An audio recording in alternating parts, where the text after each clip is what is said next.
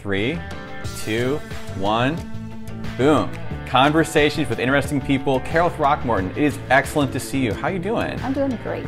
So I met you a couple of years ago for the first time, but for people that are not familiar with you, or to remind people that it's been a while, tell us a little bit about you, your training, your background. Hit us. Well, as you can imagine, there's a long story that goes with this, so I'm going to try to do the short We have plenty of time. version. So I went to college. I decided when I was 34 and the mother of a 5- and 7-year-old that I wanted to go to college. Great. So that meant leaving my home environment in Northwest Iowa, moving to Ames, and within the first 3 weeks I had enrolled my children in school. I had found a place to live and found a job at the university, and I had a whole new life within 3 weeks. So I worked part-time. I found out, kind of serendipitously, that if you work at the university and you have an agreeable supervisor, that you can take classes while you're working. Okay. So I was working full-time, and I started to, the whole goal, of course, is to get a college degree, because I had a business degree before. And so I worked in a program in the Department of Education, and my supervisor, since we were in education, was very happy to accommodate my desire to take classes. So I wanted a degree. I did not know what I wanted to do. It was like, okay, Iowa State, here I am. What's going to happen next? So the very first class I took was a career development class. And so the testing in the career development class indicated the field of dietetics and nutrition. So I said, okay, we'll go with that. So as I could, still working full time, I started working for my core classes, and me and my children and I went to Iowa State together, essentially. So I did that for about 3 years, part-time work, part-time student, and then the last 2 years I was full-time student. Great. So in 1986 I graduated with a degree in food nutrition dietetics program. So that was my launch into a whole new career. I was 39 when I graduated, so. Yeah. And Iowa State, for anybody listening who's not from around here, has a fairly renowned dietetics program. Yes. So you were well trained, I guess it would probably be fair to say. I would say that that's true too. I think, and you retired not long ago, yes? Yes, I had a 30-year career, which took me in a number of directions, and the direction that I feel most proud about is that I chose the field of cardiology as a specialty. So the way this goes is that students graduate from their university program, and then they are a generalist for a few years, typically. And then they make a decision like, okay, I want to specialize in diabetes or neuro or gastrointestinal disorders or whatever. For me, it was cardiology. It was very clear. That's my place. So my whole goal, my North Star in this whole thing was to help people to learn how to be healthy so that they could live long and healthy lives, because I saw too many situations where people were taken down by diseases. Either they were disabled or it was a real impediment in their life because of the disease that they were dealing with. So I wanted to be a person who could help people to learn what they needed to know so that they could live long and healthy lives and fulfill their goal and their mission in their own personal lives. So that was really my North Star when I started this whole thing. So my first job was in East Tennessee. So I worked in a hospital as a generalist there for 4 years, and I was the only dietitian on staff. So I did both administrative, the food service part, as well as clinical with patients. I had many interesting experiences there. One that stands out is the day that I was doing a diet instruction with a woman who was spitting tobacco into a styrofoam cup the entire time that we were talking. That was a little irregular. That's not something you can find in Iowa. Sorry, a little editing. Yeah, no, it's okay. Little bit of a mic snafu. It happens all the time. So you were in Tennessee, and so what? Keep telling the story. What eventually brought you back to Iowa? And well, a couple of major things. I left Iowa to go to East Tennessee because of the weather. The last winter that I was at Iowa State, there was like 3 feet of snow on the ground the entire winter. And I said, I'm tired of Iowa winters. I have got to get out of here. So I didn't even look for a job in Iowa. I said, I'm going to East Tennessee. There was a book that was popular at the time that was called Places Rated Almanac, that rated 265 places around the United States based on 10 criteria. One was healthcare and cultural opportunities and safety and all those kinds of things. So I targeted East Tennessee. That's how I ended up in East Tennessee. Okay. And it was I'm an adventurous sort of person. And it's like, well, I've never really been to Tennessee. I've never lived in the South, so let's give it a try. So we did that. But living in the South is a different experience. If you're a Northerner, you're always a Northerner in the South. So there were two things that really made me come back. One was some white supremacist activity in the area where I lived that was pretty scary. When you go to a neighboring town and you see in the storefront a picture of Adolf Hitler, full-size storefront. Wow. That's pretty scary. And there were some other things that were, and it made me fearful for my children. I didn't want my children to grow up with that kind of an influence. So at about the same time, my mother was having some significant health problems, and she lived in the Quad City area. So I could see the writing on the wall. She was 81 at the time, and I needed to be back here to help her through her last years.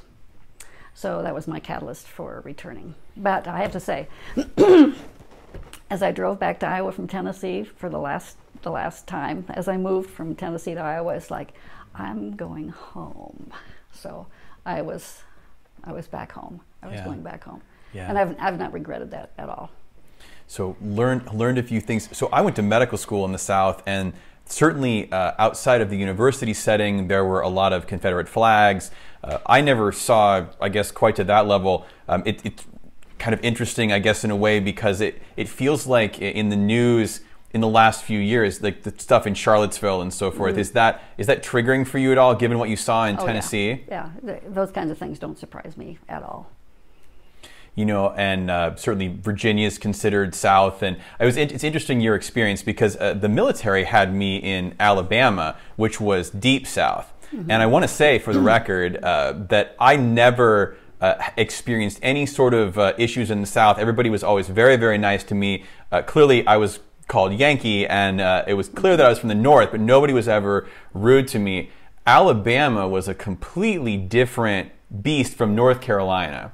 And what I always said was, I loved North Carolina. I loved going to medical school in North Carolina, had every intention of staying in North Carolina, but I'm an Iowan, and I guess fate, or whatever you want to call it, brought me back here, and now I'm married and have a kid, and just like generations of Woodses before me, I'm probably going to die here. But what I always said about North Carolina was, it was far enough north that I felt like I got some of the northern, I don't know, different kind of politeness, but some of the northern charm and the southern charm were blended well, whereas Alabama was South. It was deep South, and there was a lot of Civil War talk and that kind of stuff.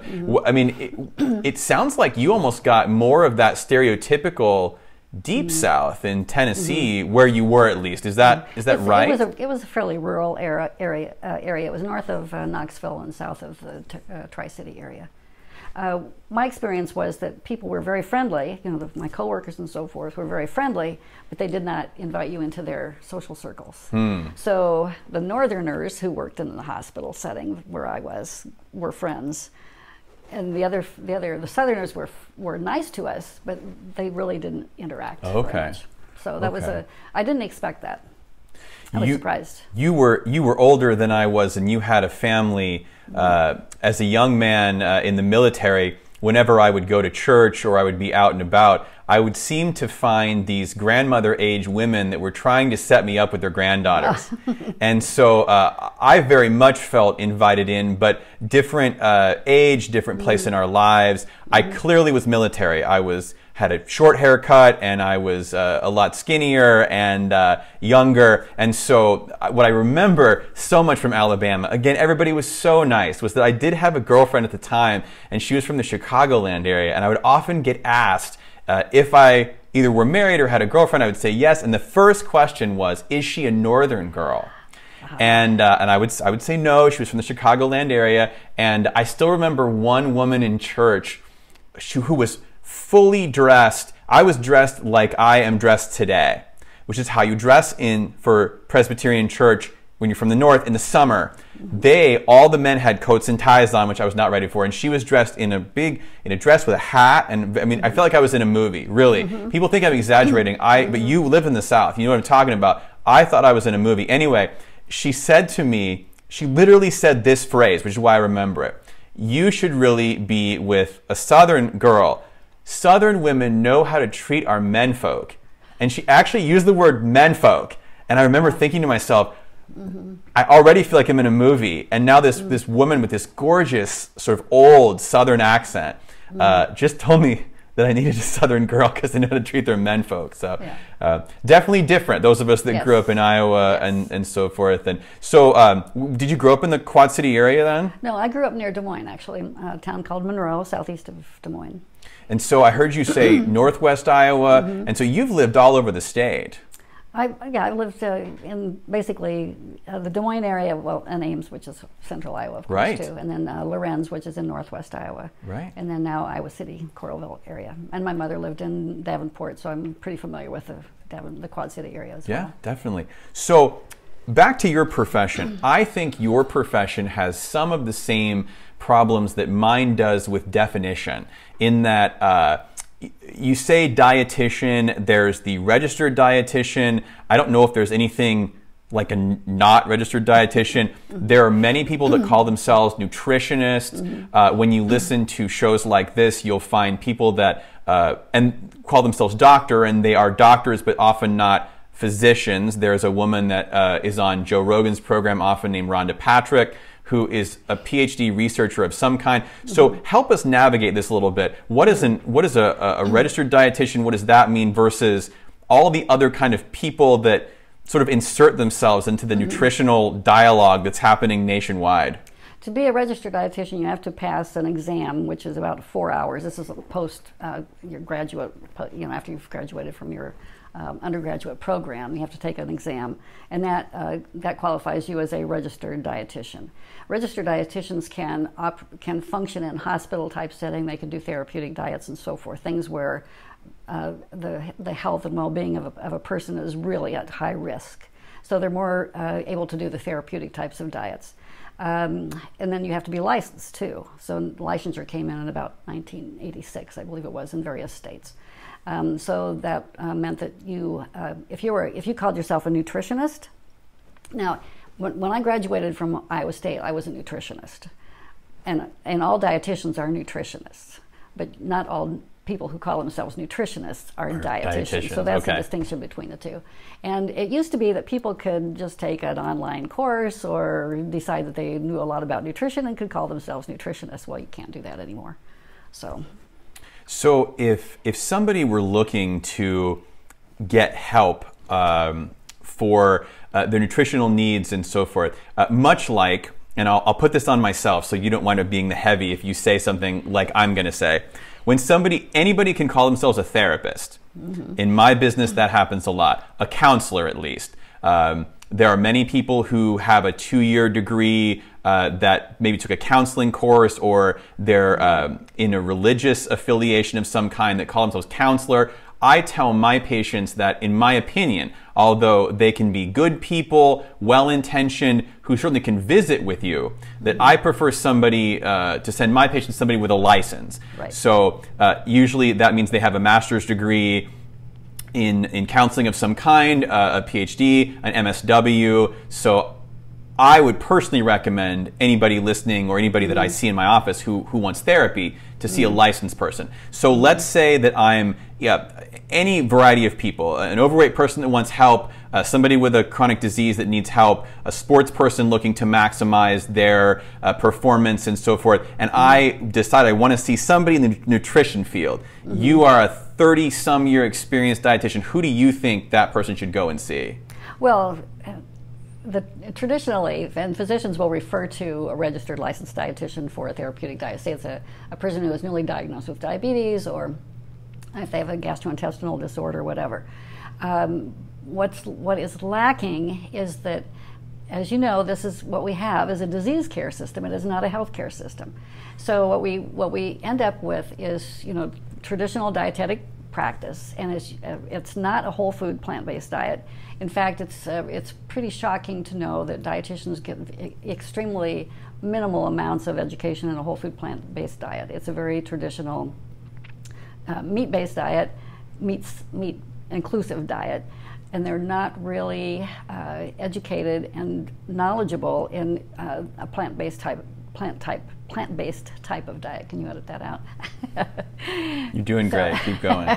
So there's a problem in that there's not enough of a movement toward what we know is true as far as plant-based diet is concerned, a whole food plant-based diet and the benefits.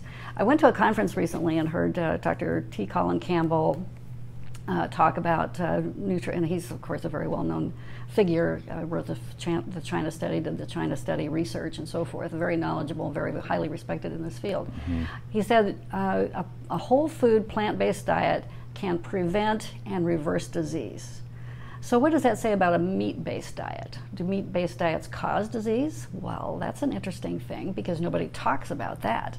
So if a whole food plant-based diet can prevent and reverse diseases, let's think about this traditional diet that includes meat and dairy and eggs, and if that's promoting disease issues for people. So you were doing my job so well for me because I was sort of going more broadly, and I was going to sort of move into the more specific things. Mm-hmm. So I know about you, but not everybody might, that your focus, your sort of general take on nutrition and performance and long life and, you know, sort of vibrancy is sort of in this whole food plant-based genre. But there's so much of a conversation going on. There's so much confusion, which is why I sort of began with the credentialing and kind of, because anybody can call themselves, like you said, a nutritionist. What I think is interesting, and I can say with 100% assurity in my life, is that people go to their doctor and expect that we, the physician, and I try to use that term because a PhD is definitely a doctor, right? But a physician, they expect that we have some kind of knowledge about nutrition, and we need more people like you, definitely, because so I went to a top 5 medical school, which I don't say to brag. I was in a highly academic medical center that's well respected. We got in 4 years, one optional lunch class that was run by an RD, and about half the class didn't go. I then went to 4 years of residency at the University of Iowa in psychiatry.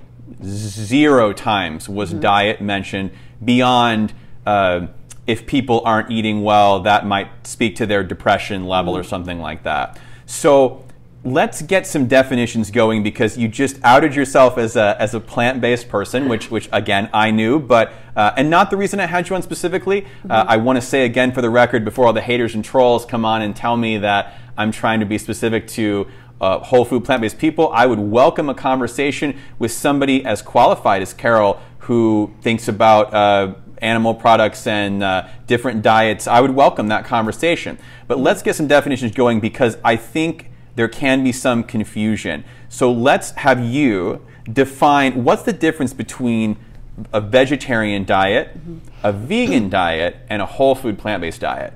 Okay, so a vegetarian diet does not include animal flesh. So people who are observing a vegetarian type diet will eat all kinds of plants, but they will also likely include dairy products, eggs, one or the other, or both. They don't have an issue as far as using honey and that type of thing. So they kind of draw the line on the animal flesh part. You know, they won't eat the animal flesh, but they'll eat the byproducts of that particular animal species. So a vegan is a person who observes a 100% plant-based diet. So there's no eggs, there's no dairy, there's no animal flesh, and most do not use honey because it comes from bees, and they are against exploitation of animals. And insects would be in that category as well. So a person who is vegan observes a plant-based diet, but not necessarily whole food. So whole food really means that most of the foods that you eat are in their original form. It looks like something that grew from the earth. And so when I worked with patients a lot of the time, and they were asking me these questions, I would say, eat food that looked like it was once attached to the earth. Okay, so that would be a whole foods. So that doesn't mean that you can't use recipes and, you know, all kinds of ways to impart flavor into food, like herbs and spices and those types of things. Those are plant-based too. Yeah. But you can observe a vegan diet and not have a healthy vegan diet, because, you know, if you're using lots of highly processed foods. What we're really trying to get people away from doing is these highly processed foods, and the supermarkets are loaded with them. So the farmers markets are a good place for to get good, healthy, fresh plants. Supermarkets, sometimes we don't know where the plants are coming from. Right. So, but you have options there. But most of the time, you know, you want to look for things that in their whole original form. And like I say, you're going to cook them, you're going to change them, you're going to modify them for the taste and texture that you like. And people say, well, that's pretty limiting if you take meat out of the diet. You know, there's nothing interesting left. Well, that's one of the first things that I found when I switched to a vegan diet, was that it was like a whole new world of cooking opened up. So if you're used to putting a pork chop on your plate with mashed potatoes and corn, you know, that's what you're used to, and that's what you'll gravitate toward too. If you take the pork chop off the plate, it's like, oh, I've got to come up with something else. And so that's where you have to get kind of creative and say, okay, I've got some other options. And my goodness, there's a plethora of cookbooks. New vegan cookbooks are coming out all the time, whether it's whole food, plant-based, or vegan. You know, but you can veganize pretty much any recipe, any favorite traditional recipe, just by substitutions.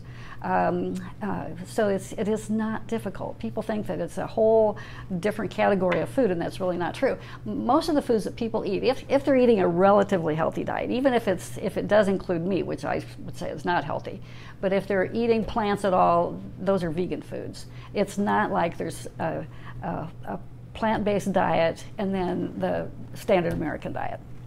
Because most of the things people eat are going to be in the plant category to start with. So it's just finding something else to take. You know, you can substitute plant milks for the dairy products, and my goodness, there's wonderful new non-dairy cheese. That's been the kicker for a lot of people. It's like, I can't give up my cheese, but now there's some cheeses that really taste like, they're plant-based cheeses that taste like real cheese. And you don't need eggs.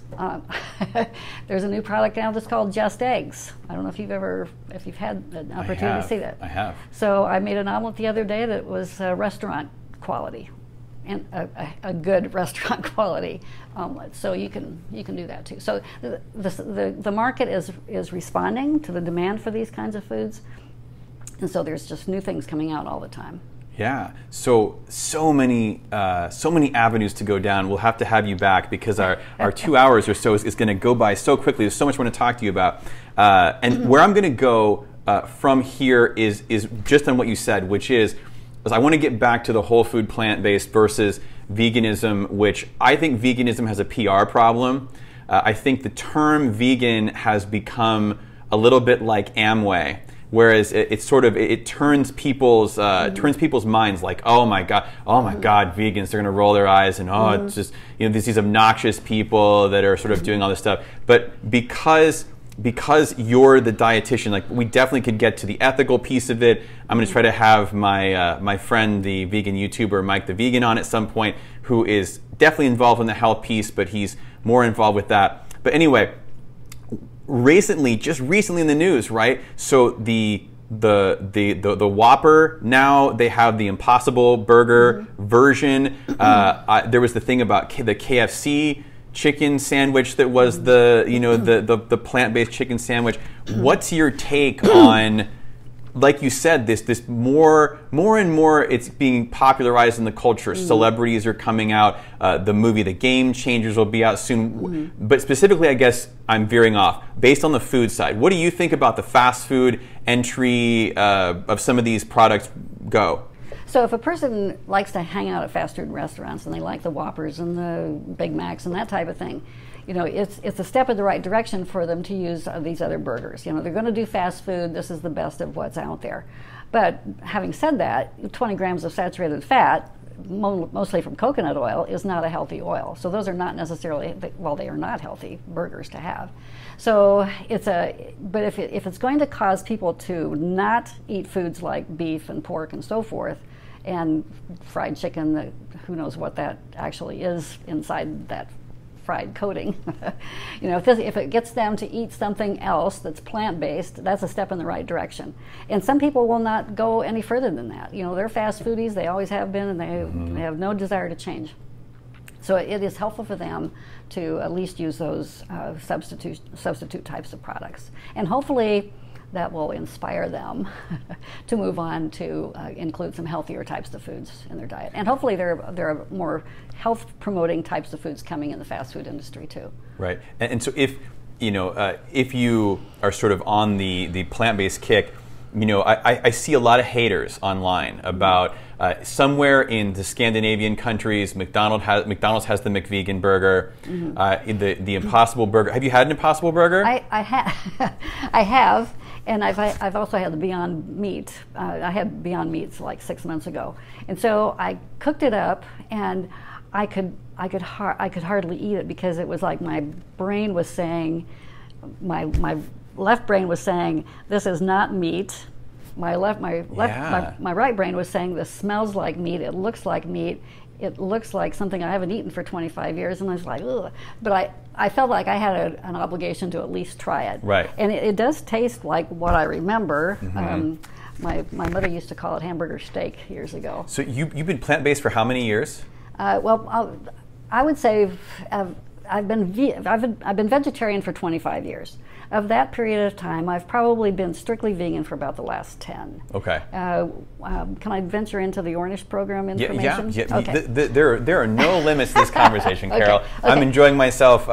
We have tons of time. Talk about whatever you want. Okay, so the reason that my path toward this actually came back to when I was a cardiac dietitian at Mercy Medical Center in Des Moines, and I was frustrated because I was teaching the American Heart Association to my cardiac patients who had had either bypass surgery or stents or transplants. Was that DASH diet back then? Or? Yeah, that was actually before DASH. It was before DASH, okay. Yeah. So it was American Heart Association diet. So my patients would come back and they would have more procedures, and they would say, I'm doing what you told me to do. I'm following the American Heart Association diet, but I still have these problems.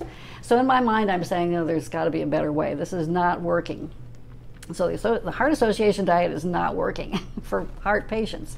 So swing and a miss. Yeah. So I had this occasion one time to be walking through one of the bookstores in Des Moines, and I looked down and I saw this book that said the Dr. Dean Ornish Program for Reversing Heart Disease. And so, being a cardiac dietitian, I stopped in my tracks. It's like, reversing heart disease, you can't do that. Right. Nobody has said that has determined that you can reverse heart. There was no conversation about reversing heart disease.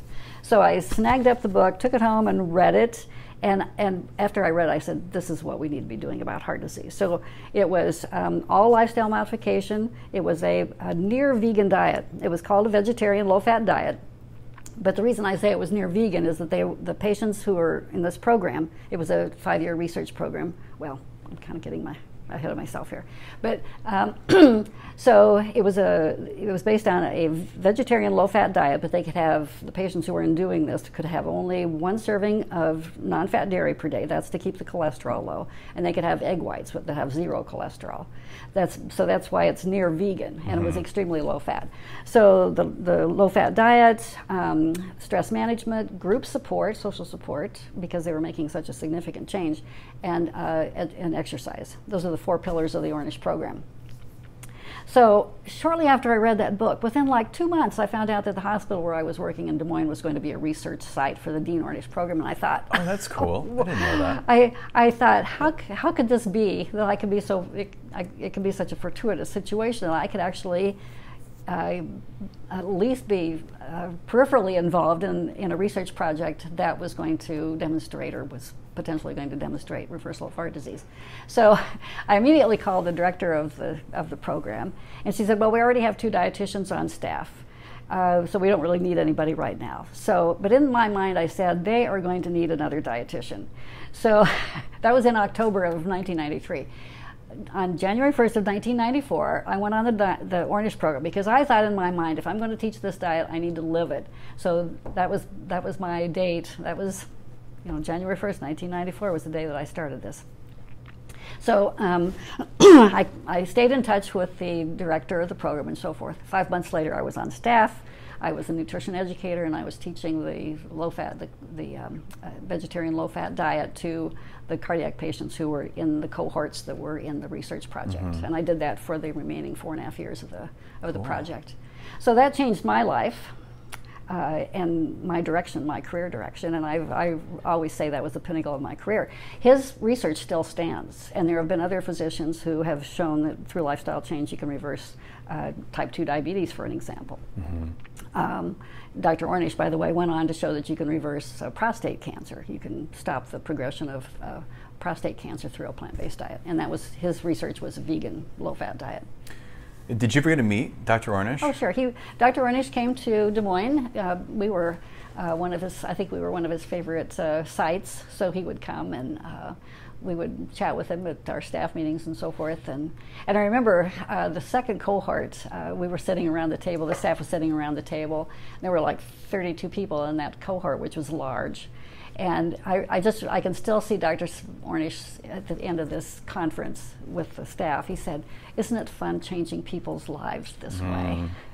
And it really was. I've seen interviews with him, and he seems very genuine. Yes. And so you're the first person I've met who's actually met him. And I'm laughing to myself because I asked if you'd met him, and it was like I'd asked you if you'd ever, I don't know, met the postman. You're like, oh yeah, sure.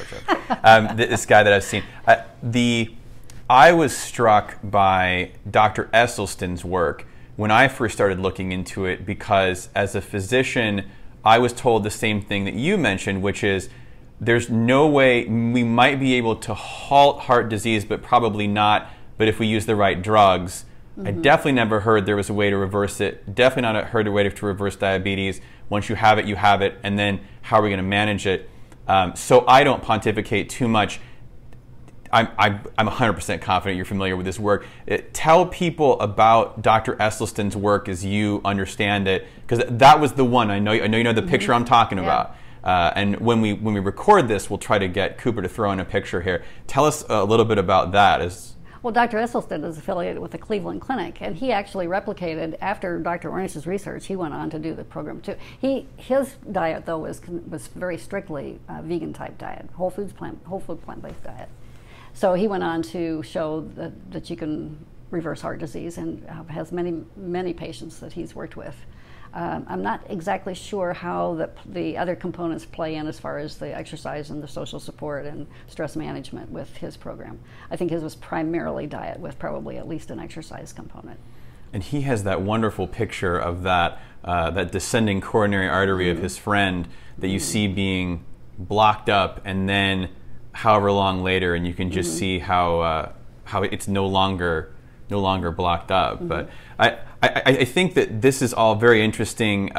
It certainly, when I first started looking into it, really blew my mind because there's so much that wasn't taught. But what I'm going to do is I'm going to try to play devil's advocate, because once again, there's so much noise, and it seems like there are so many people that don't want the research to be correct, and they make all kinds of claims of, I don't know if it's bias or just they're attributing it to the whole food plant-based diet when it's not. So I'm going to play devil's advocate for a minute, and we're going to talk about a couple of things and some of the other popular diets. The first thing I want to say before I forget, and I go into some of these things, because there's some hater listening who's still listening, because I'm going to say maybe he or she, because he is just seething about the fact that you said it's got to look like it comes from the ground. What about tofu? Tofu does not look like it comes from the ground. There's no tofu plant. I promise you there's at least one person out there. So I wanted to say that earlier, but I didn't want to stop you. So what do you think about tofu? Is tofu part of a whole food plant-based diet? It actually is. So as I said, you can take whole foods and cook them. Well, tofu comes from soybeans. We have this wonderful place in the Iowa City area that's called Old Capitol Food Company, and you can go over there, you can make an appointment, and you can see them make tofu. Tofu is soybeans that have been boiled the fibrous part has been removed because it's a little less digestible, and they add a coagulant, which is calcium gluconate or calcium, some type of calcium. That's all it is. It's soybeans and water and the coagulant. So if you boil up the soybeans, and you can do this in your own kitchen, you can make your own soy milk if you want to. If you really want to make tofu in your kitchen, you can do that too. That is about as least processed as you can possibly get for this type of a product. Shout out to Old Capital Tofu Company. Would love to have any of those guys on the program. I will say that I'm a meat guy that loves that sort of hearty texture, that chewy, so forth. I've had lots of kinds of tofu. They are not sponsoring this program, although I would be open to that. Again, Old Capital Tofu guys. Their tofu that is called the firmest. If you look in the grocery store, and it's, for the longest time, they only sold to restaurants, and now you can get it in the grocery store. But it's like firm, firmer, firmest. The texture of that firmest, I've never had anything that comes close to that in terms of like its overall quality of that. But so, I'm going to have to ask about protein. Anybody who hints that they might be thinking about being vegetarian and definitely vegan, they're going to get the protein question. I saw a meme in the last year that just cracked me up, that it was like, it had different conversations, and one was like, man, I had a hard week at work, I'm totally going to go out and get wasted this weekend. And the person responding was like, yeah, man, you do that, you totally earned it. And one was like, man, like, I'm going to hook up with this hot chick I met at the bar. And it was like, yeah, man, you totally do that. And the third one was like, I'm going to be vegetarian. Oh my God, it's so bad for your health. What about your protein? What about your whatever? Like, I thought that was funny. So, I'm not even gonna lead you into this because I wouldn't even know where to start. Tell us about protein and how big of a role does it even play? Certainly there's people that argue about that. And then what about protein on a vegetarian or vegan diet? Well, the first thing I want to say is that people think that they're likely to be protein deficient on a plant-based diet because the meat industry has been promoting their products. Remember all of the promotions about the beef industry and so forth. What was that one that was so popular? Where's the beef? Where's the beef? That was Wendy's, right? Yeah, that was many years ago. So the livestock industry, the pork industry, and probably the eggs and the dairy industry, they want you to think you're protein deficient, so that you'll keep buying their products. The truth of the matter is that you can get adequate protein on a 100% whole food plant-based diet because there's protein in everything. Protein is not just found in meat and milk and eggs and so forth. Everything you eat has protein in it, so plants are a very good source. And actually they're a better source than the animal products. So why is that? Why are they a better source? They have the non-heme iron, which is less promoting of heart disease than the heme iron that's found in animal products. That's one of the things, one of the reasons. And there's the other thing that people are confused about is that they think that there's a lack of amino acids in certain foods, and you have to, balance your diet so that you get the right combination. People will say the plant protein is incomplete. Yeah. Go. But you're eating a variety of foods, and so what's incomplete in one is complete in another. So you eat those kinds of foods together. They don't have to be eaten at the same time. You have those foods in your diet, and you're going to get adequate amino acids. Your body knows what to do with the amino acids when they're coming in. So you eat protein from plant sources. It goes to the liver eventually through the digestive process, and your liver says, okay, I've got enough inventory here, I can make the proteins that I need for various purposes. The other thing is that I want people to understand that the research shows, and this is valid research of large populations, that shows that people who eat a plant-based diet live an average of 8 years longer than people who eat meat. So what does that say? Does that say that vegetarian diets are deficient in any way? No. They actually promote health to the point where people can live longer. And they live longer because they don't get heart disease, they don't get cancer, and many of the other type 2 diabetes is a classic example too. So you can live longer, you can live more healthfully, enjoy your life, your family, your hobbies, if you like to travel and so forth. You get another 8 years to do all that kind of thing, and you live healthfully. What if you want to be an athlete, or what if you're pregnant? I mean, is it, do we need to worry about protein or different nutrients if we're in one of those kind of states? Not very much more. Actually, again, people think that they need to have huge amounts of protein, and they really don't. So the average female needs to have about 45 to 55 grams of protein per day. A man is about 55 to 60, somewhere in that range. Maybe another 10 grams per day for a woman who's pregnant. But again, the body knows what to do with these amino acids and the protein sources. Even people who are weight trainers don't need to have a large amount of additional protein. And the people who are taking in large amounts of protein, people who are on a carnivore diet, they're actually creating problems for themselves in a form of kidney stones, for an example, osteoporosis down the road. Because the protein, the acidity of the protein, the animal protein, can leach calcium from the bones. Yeah. So no concerns about protein if a person's eating a whole food plant-based diet. Okay. And they're getting adequate calories to support their weight. So when I first was exploring this in my own life, my mother, who is very well-meaning, said, well, I just don't understand why you wouldn't want to consume milk. It seems like that's a very natural food. Humans have been consuming it for a long time. What do you say about dairy? Well, cow's milk is for baby cows. It's not for humans. So, and we know that populations around the world, we see the people who drink the most dairy products are the ones that have the worst osteoporosis. So people are drinking milk thinking that the calcium is building strong bones, and that's absolutely not true. So you do not need to have the calcium, and there are other factors that come into play too. Right, and that's something that I think blows a lot of people's mind, because we grew up with advertising slogans like milk does a body good and milk for strong bones. I mean, everybody knows that, but based on what you just said, that's not correct. It's absolutely not true, and it should not be consumed. Like I say, milk, we shouldn't be drinking milk of a different species. Okay, so human milk is for humans. And we know that's an important thing for babies, to have their mother's milk as they're in their infant and early toddler years. But once they're weaned, you know, they absolutely do not need to have milk in the diets, and certainly not cow's milk. You mentioned T. Colin Campbell earlier, and I took his E. Cornell class on plant-based nutrition as my last set of CMEs, continuing medical education credits. I think it was Dr. Campbell that I first heard say this, that if you look at the protein content of human milk, it's certainly not high protein by any stretch of the imagination, that it sort of falls into this.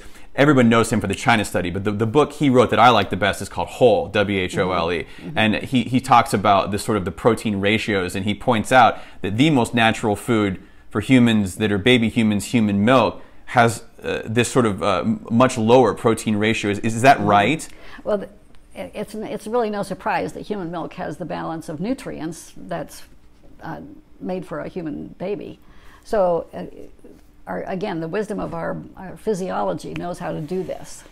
I'm going to get in trouble, but I have to say this, just because, again, I want to state for the record that the reason I even started this show is I love having smart conversations with intelligent, educated, experienced people, and I do keep my mind open to kind of anything anybody says, but I can't imagine, and most people I meet when we have a dairy conversation, I try to imagine why not put human milk in your coffee or on your cereal when it makes sense to put, with quotes around, to put on cow's milk or goat's milk or a different kind of milk. And I don't think she'll mind if I tell this story, but many, many years ago, my absolute oldest, dearest friend in the whole world, she had to drop out of college because she had her first kid, and we were hanging out, and she went into a different room and she pumped, and then she came back out with this little baggie of human milk, and she just said, we're just going to throw it away, but I had to pump and whatever.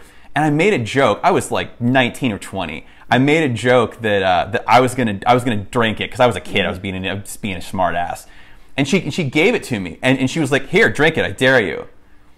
And I got it up to like my face, and I didn't throw up, but I was so overwhelmed by the idea that it was not only milk, it was my friend's milk.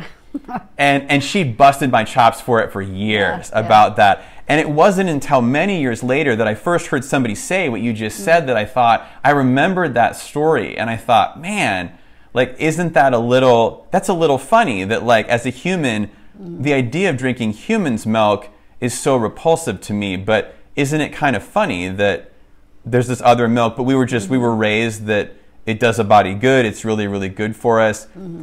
Let's talk about eggs for a minute. This is one where a lot of people kind of get hung up. I'm a big fan of Joe Rogan, despite the fact that he is fairly anti-psychiatry, it seems like, and fairly anti-plant-based stuff. But his big thing is, you know, where vegans and vegetarians get it right is they're against sort of factory farming, but he's got backyard chickens, and eggs are just free food. You know, they're full of really good protein and amino acids. What about eggs, Carol?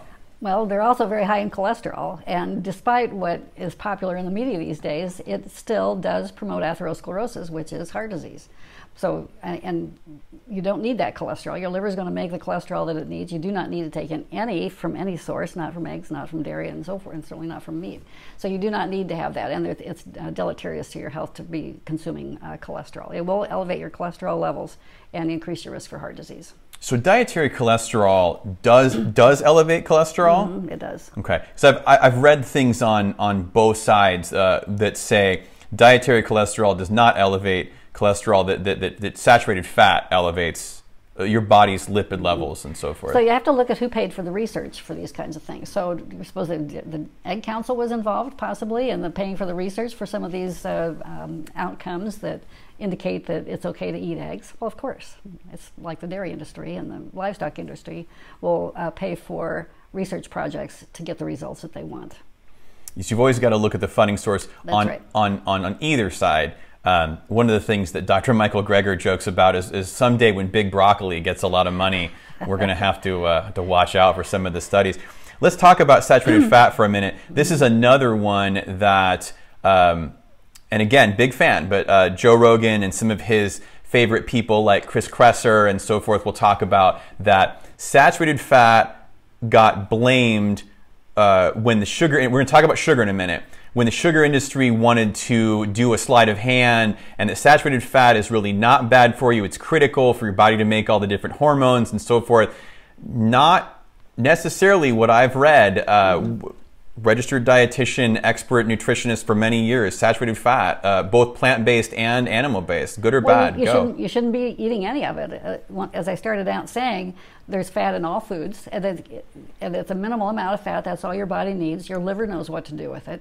So it's going to be able to create hormones, every other factor that's involved in human physiology where there's fat, where there's an indication of fat benefit. That's all you need in those products. You do not need to take in any additional fat. Besides, any kind of oil is going to be a processed food. So back to the soybean for an example. So if you extract soybean oil and you concentrate it and you buy a jar, there's really no nutrition except there's fat and fat calories. A few trace vitamins and minerals, but very, very few.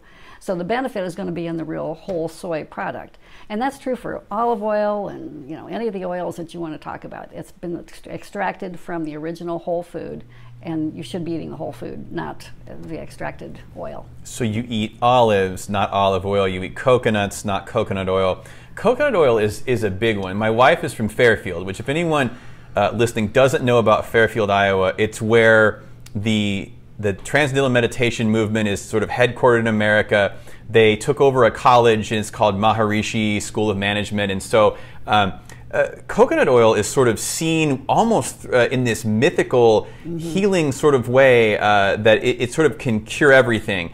And eating coconut oil, whether it's bulletproof coffee, whether it's what do they call it when they rinse their mouths out with it? Oh, I had it in my head and I just lost it. But there's a lot of people definitely believe that MCT oils and coconut oils are super, super healthy for you. What say you? Well, if you want to put coconut oil on your skin, that's one thing, but you should not ingest it. It's too high in saturated fat, 92%, and again, it's going to raise LDL cholesterol, which is a factor in cardiovascular disease. So I would say a big no to coconut. If you want to use coconut water, that does not have any fat in it. If you get the coconut flavor, you can use that in cooking and so forth if you want to.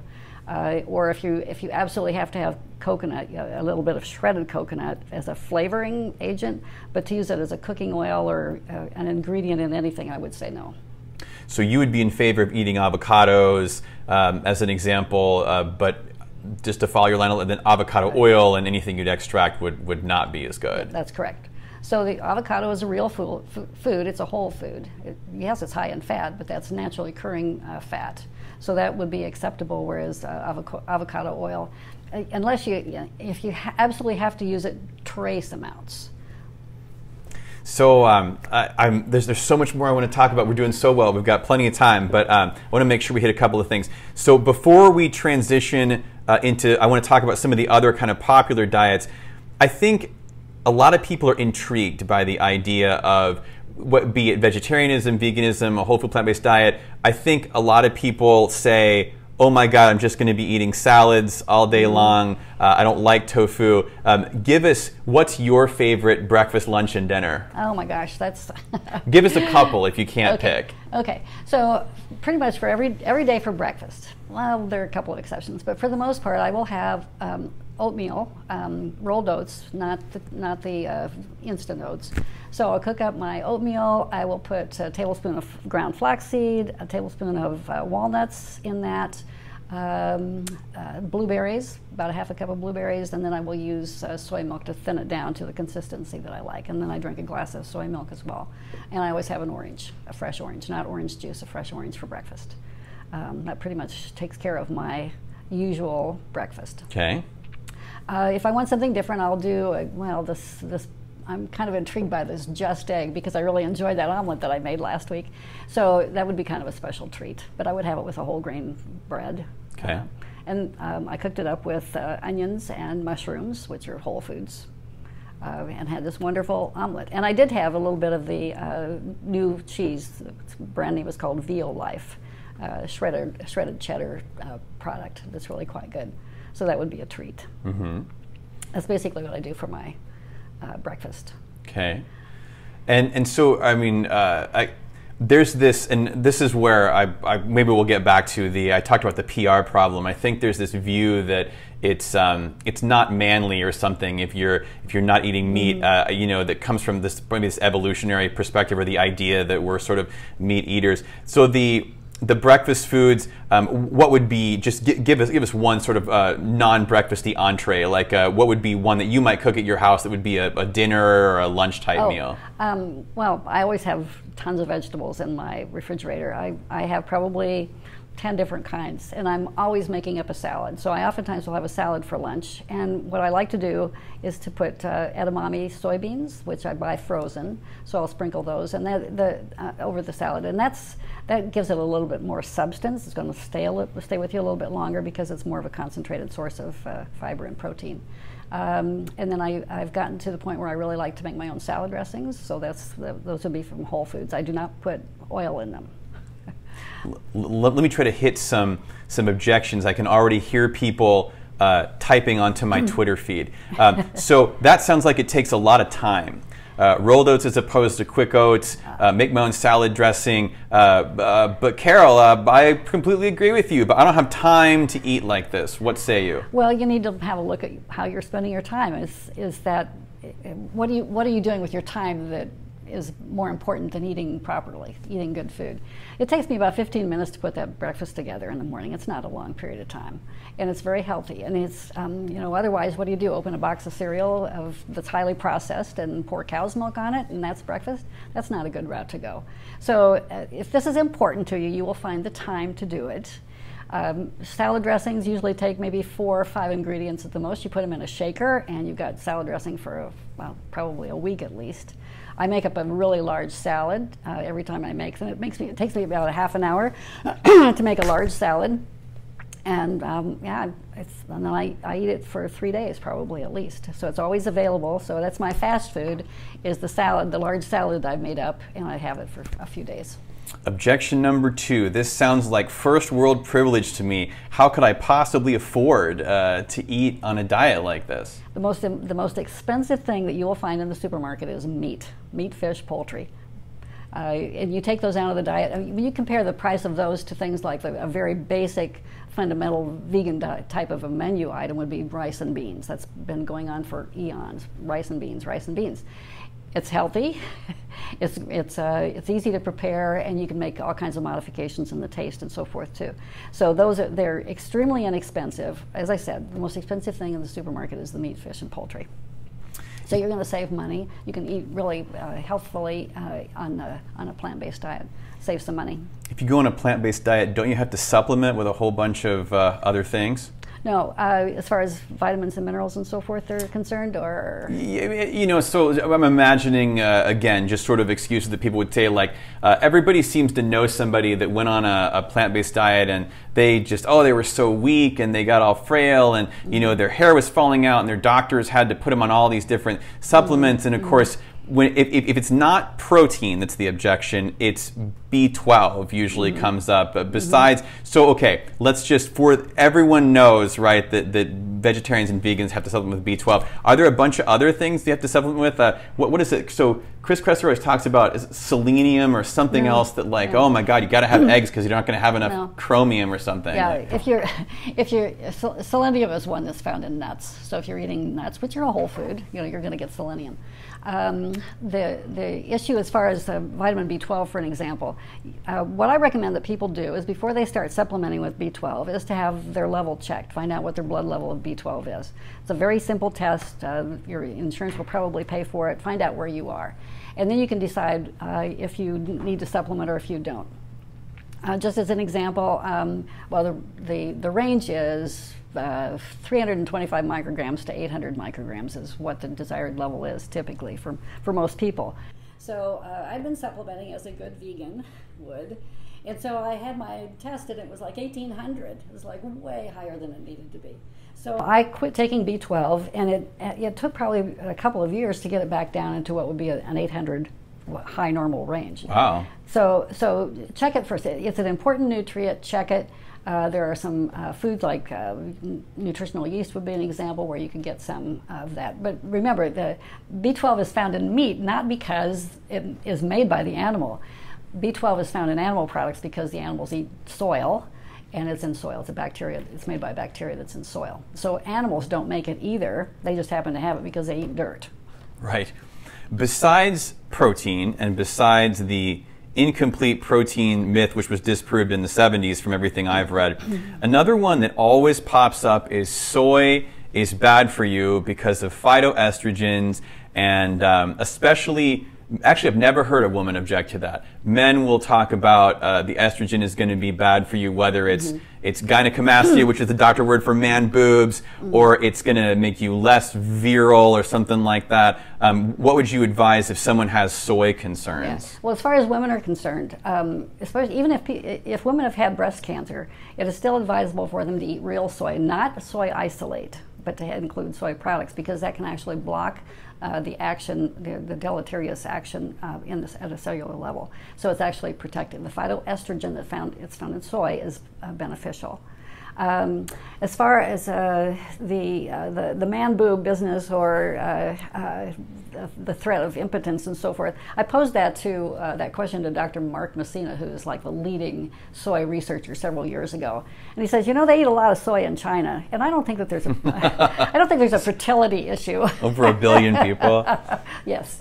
So that kind of took the wind out of that question. I read an interesting study not that long ago out of Japan where they were actually prescribing, with quotes around it, whole soy for women that are perimenopausal for hot flashes. Yeah. And you know, the giving exogenous chemicals to women that are menopausal can have some issues there, but eating this soy greatly improved their suffering with hot flashes, and it wasn't that many servings a day, as I recall. Have you ran into that at all with hot flashes? Oh, absolutely. Women who include soy in the diet report that they have far fewer hot flashes, and they have a much easier transition through menopause if they include soy in the diet.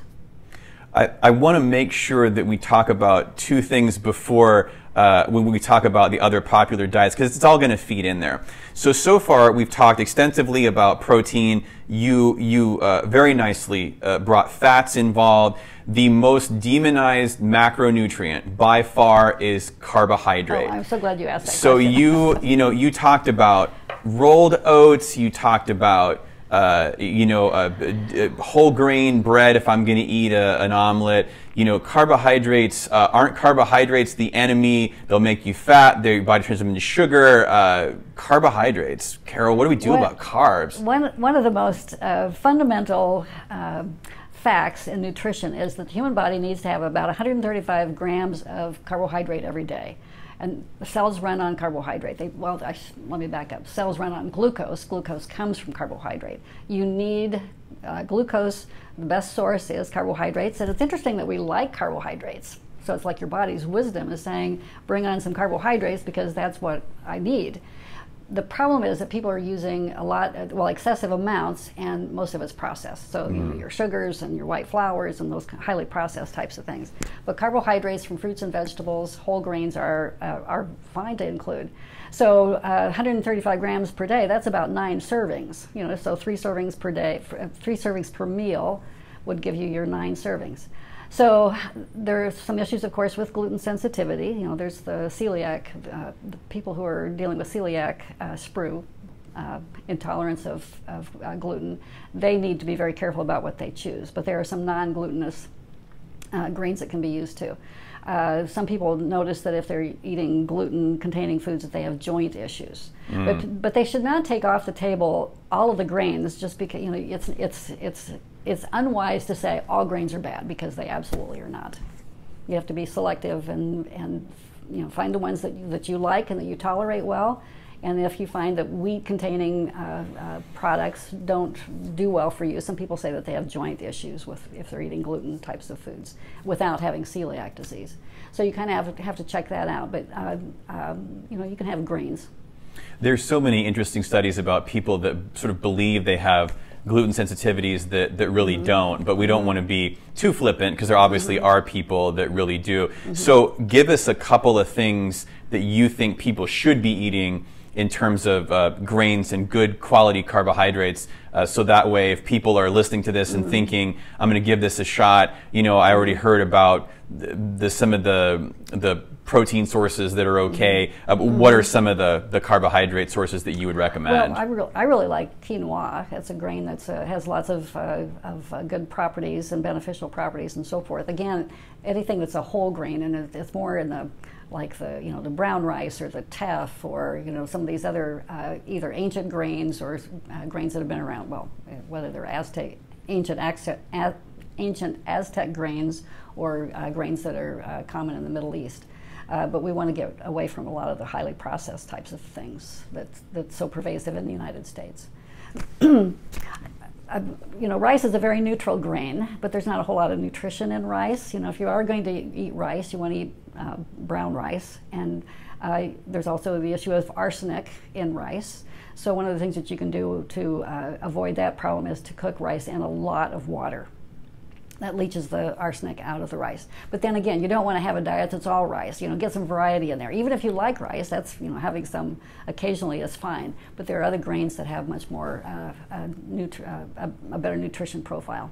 I asked a dietitian once about rice, and he said similar things to what you said. There's black rice and red rice, and there's a variety. But then he also said if there was so much arsenic, Japan, India, exactly. China, we would have a lot of dead people. Right, There'd be a lot of arsenic poisoning sort of around the world. Yeah. This conversation leads us beautifully into the talk about sugar. There certainly is a lot of belief that the sugar industry, you hear about the tobacco industry kind of went into big food and processed food.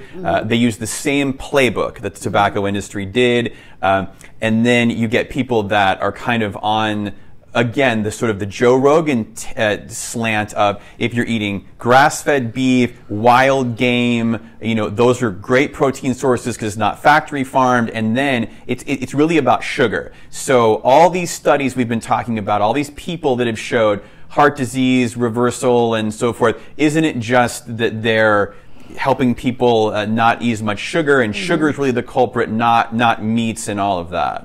Well, sugar is a highly processed food, and it's very dense in calories, and so that's not very helpful when people are struggling with weight issues. We don't need to have that concentrated sweetener. It's one of those things that's kind of addictive, so once you start eating a lot of sugar, you want more and more, and it's really hard to cut back on it. But you can wean yourself off very successfully just by going to a minimal level. So sugar it can be pro-inflammatory, which is not a good thing. But it's mostly because it's in junk food along with white sugar and fat and so forth. So it's really good to get the sugar out of the diet. So you decrease your calories, you decrease your risk for inflammation issues and so forth. Are there some sweeteners that are better than others, or not really? Well, they're all sugar. I mean, they all literally boil down to sugar. If I need to have some kind of sweetener, I use agave nectar. Okay. So it's a fructose. It's mostly fructose, but you know, a small amount. Your body can handle that. Okay. Your body's designed to handle these types of sugars. I mean, it's glucose. You just don't want to have a whole lot of it. What's your take on artificial sweeteners? Stay away from them. From all of them? Yeah, I would stay away from all of them. They're not a natural food. Your liver doesn't really know what to do with them.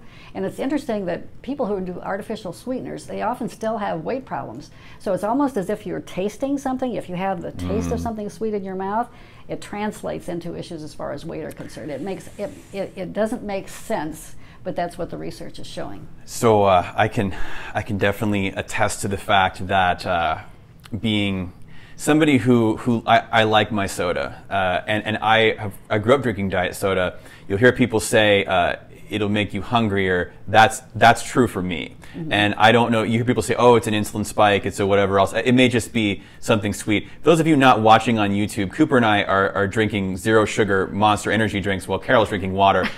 So we know who's the healthiest person, and it's not the 24-year-old in the room. It's obviously the person who's older than that. So what about stevia? Do you have an opinion on stevia? Well, it's from a plant, so that's a good thing, but it still is very highly processed. I mean, you can grow your own stevia plants and, you know, clip off a leaf and sweeten your tea or whatever. If you want to do that, that would be a better way to do it. I like stevia. I have to admit, I sort of moved myself into stevia not long ago, and you know, there's the soda you can get called Zevia. Which is not a sponsor of this program, although like I said about Old Capital Tofu, I would be open to that idea. But I kind of like that. It took me a while to get the taste of it in my mouth. It's different than Diet Coke and so forth, but everything I've read about stevia is that I haven't seen anything negative per se.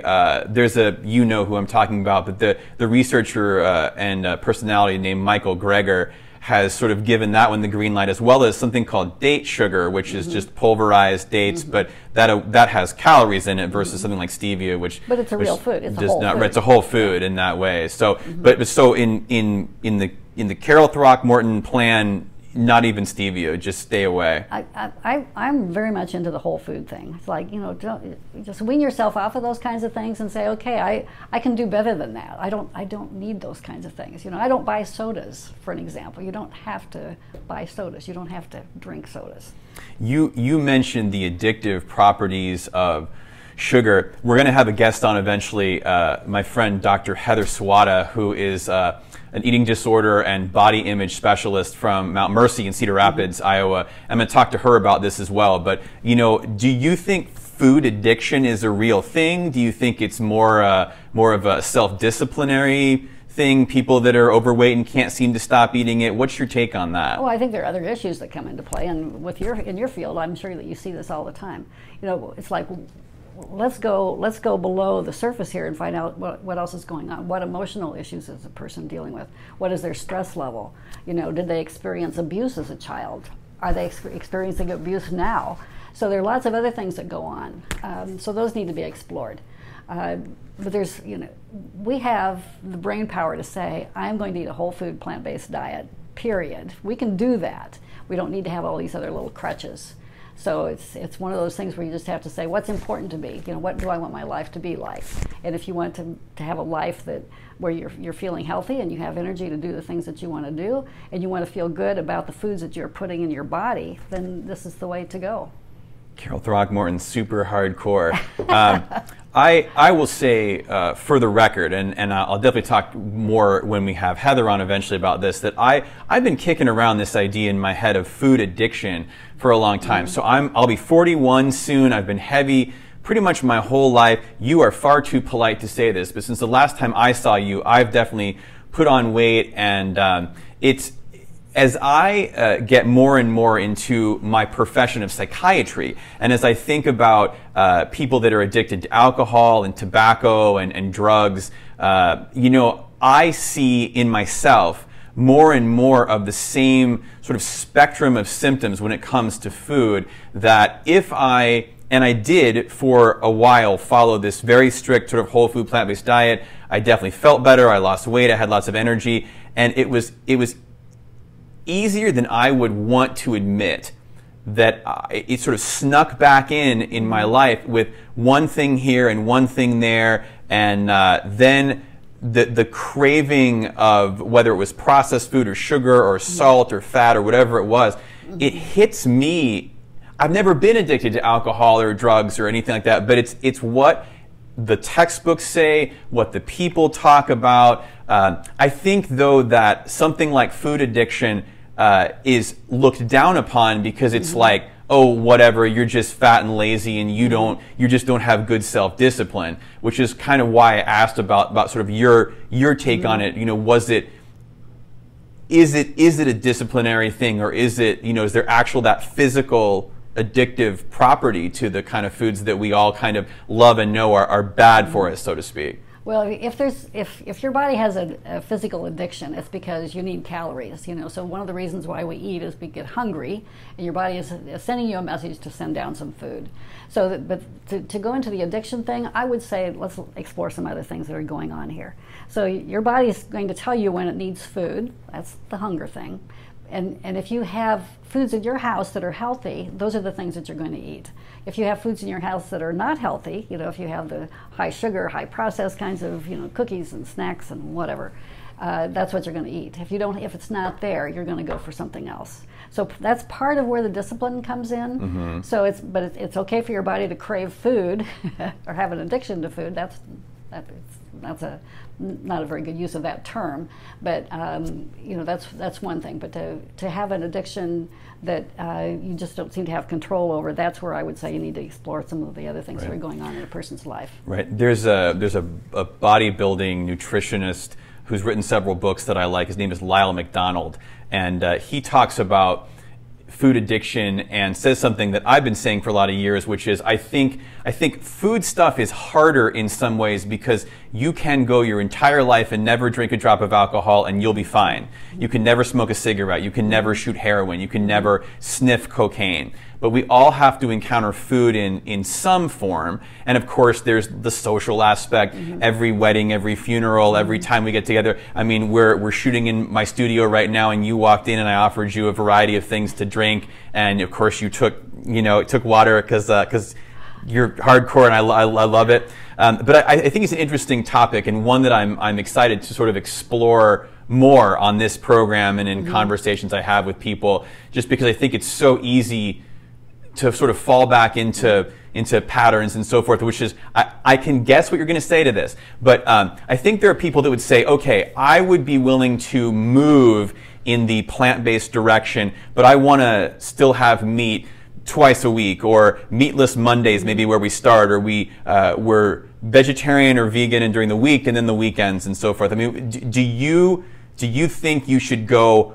whole hog, so to speak? I just realized, or cold turkey. I just realized, cold tofurkey. Or is it better to sort of gradually go in? Should you flip the switch and now I'm a vegan? What do you think?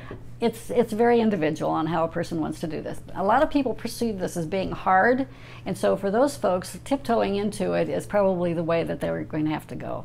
I've worked with patients, and people will say, "Oh, I could never do that," or I just can't understand why people can make this much of a change in the way that they eat. I've seen people do it overnight. I mean, I did it overnight. On December 31st of 1993, I was omnivore. The next day, I was vegetarian. I've seen heart patients. If you have your chest broken open and you have the bypass surgery procedure or whatever is necessary for that, you're pretty highly motivated to make some changes. If your doctor or if your dietitian or your family member says, I think that there's something wrong with our diet that we need to change, you're highly motivated to do it because you do not want to go back in that surgical suite and have more bypass procedures or stents or whatever. People are highly motivated. People can do it overnight. It is not difficult, and it's better to do it overnight. And people will say, oh, the first 3 days, I just didn't feel very good, and I don't think this is right for me. Well, your body is getting, if you're eating a plant-based diet, your body is getting the nutrients it needs. It's getting rid of toxins from what you were eating before. So if you have that period, that little transition period when you don't feel like you're quite normal, give it some more time because your body is going to, kind of wind its way through that, and you'll come out on the other side with more energy. You'll feel better, and if you're overweight, you'll lose weight. I also think one of the issues that comes up is caloric density. So a huge bowl of salad does not have very many calories compared to a not very big hamburger, and I think people transition and they go from eating, just for the sake of math, 3,000 calories a day to 1,500 calories a day, and then they go, oh my God, I was so tired and I felt so weak and I didn't have any energy, I couldn't focus. But if you cut your calories to 1,500 calories a day, regardless of what you were eating, especially for a sort of a normal adult-sized person, I think that would be that would certainly affect your energy levels right there. So I think that can be a piece of it too, and people are transitioning and doing your homework, like you said, knowing what are the things that I can have. It opens up this whole new world. How do I cook without meat as the flavor adder, so to speak? I think that can be big too. Well, a lot of people are pretty much addicted to meat. They've had it in their life for so long they cannot imagine not eating meat, and that's a bit of an obstacle for them too. I think that's one of the things that really keeps people, is that they like the taste of meat. It's not good for them. It's not good for the environment. It's certainly not good for the animals. So making that choice and saying, okay, I'm going to go down a different path here is a very important thing. Yeah. And people do feel better. Across the board, people find out when they are eating a whole food plant-based diet that they feel better. So let's talk about some of the popular diets that are big right now, and I think we'll be able to go through several of them quickly because there's so many similarities. You just mentioned people feel better, people lose weight, but you can hear that about the other popular diets too. It feels to me, and this is not a scientific poll by any means, but when I read things either online or I listen to programs, the ketogenic diet seems like it's the really hot one right now.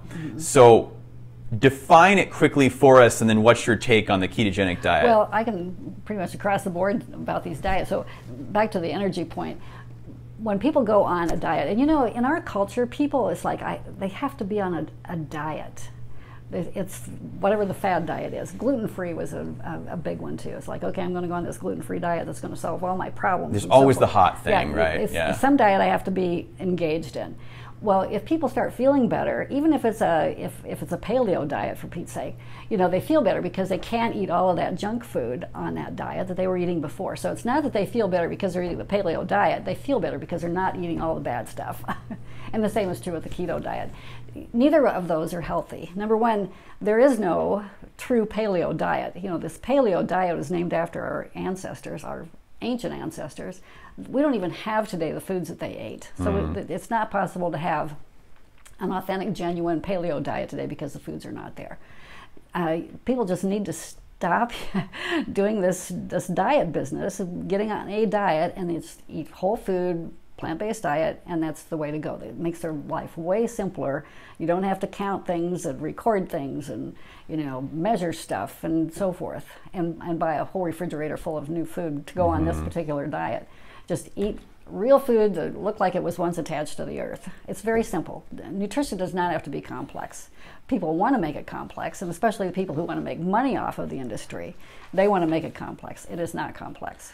You can make a lot of money, I've heard people say, by telling people that their bad habits are okay. Right. You know, and there were many sort of cigarette campaigns long before my time that it was like, most doctors smoke this one. Or, you know, I remember as a boy, my babysitter got pregnant, and I remember my mother talking to her, and she said, my doctor told me if I keep it to less than a pack a day, it'll be okay. And that would have been in the mid 80s.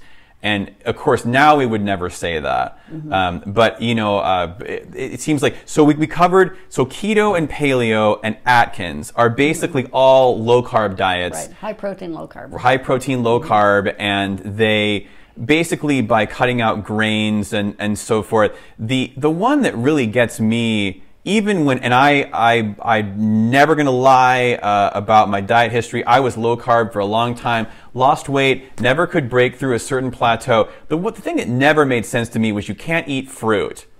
And that never seemed right to me. Back to my mother's statement about dairy being a very natural food. It always occurred to me in the low carb days, that just doesn't seem right. You know, that right. fruit is bad, and I love to tell this story. There's a YouTube video of this bodybuilder guy, and he's totally shredded, and he has a Kit Kat bar in one hand and an apple, and he goes, "Bro, do you know there's more sugar in this apple than there is this Kit Kat? You'd be better off eating this Kit Kat than you would this apple." And I think to myself, that's insane. Like, what in the world? How could people actually think that? Yeah. How many hundreds of nutrients are there in the apple that are not in that Kit Kat bar? So it makes no sense. The other thing is we like variety in our diet. So if you take out a food group like fruit, you know, it's like there's something missing. You know, you take dairy out of the diet, you've got other alternatives. You got the plant milk, so sure, that's going to fill that. And like I say, people like variety. I usually have, you know, some type of vegetables, a lot of vegetables. I have a fruit, and then, you know, whatever else, maybe a grain is part of my meal. So I have at least 3 things. I find that if I have 2 things, I never eat just one thing. If I have 2 things, it's like, there's something missing here. It's like I have to have 3 different food groups. Well, that's kind of an intuitive way that our bodies say we need to have these things coming in. So we like variety. Yeah. One of our Facebook questions was about the Atkins diet, which is also, you know, a low carb, sort of high protein diet. And the person asked, why is it that a diet like that would be recommended when somebody already has high cholesterol or high lipids? Well, it should never be recommended. There was, back in the 1990s, this is when I was still working at Mercy Medical Center in Des Moines and so forth, and you know, the physicians, the cardiologists were recommending their patients go on these Atkins diets. It was mostly for weight loss. So they need to lose weight. It looks like the Atkins diet is going to promote weight loss. It was like the worst diet in the world. And I had patients who would come through cardiac rehab. Well, tell me about your diet. Well, I was on the Atkins diet. Nobody should be on the Atkins diet. Nobody should be on a high protein, low carb diet. Those are high fat diets too. So that's not what your physiology wants. The other thing I want to say for sure is that, you know, earlier I said you need 135 grams of carbohydrate every day. If you're not taking that in, your liver has to create it. So if you're on a low carb, high protein, high fat diet, and you're only taking, and I think Atkins was like maybe 15 grams of carbohydrate per day, your body doesn't go without carbohydrate, the glucose. It will convert protein into glucose because it has to have it. So instead of depriving yourself of these beneficial carbohydrates, why don't you just eat them and enjoy them and give your liver a break?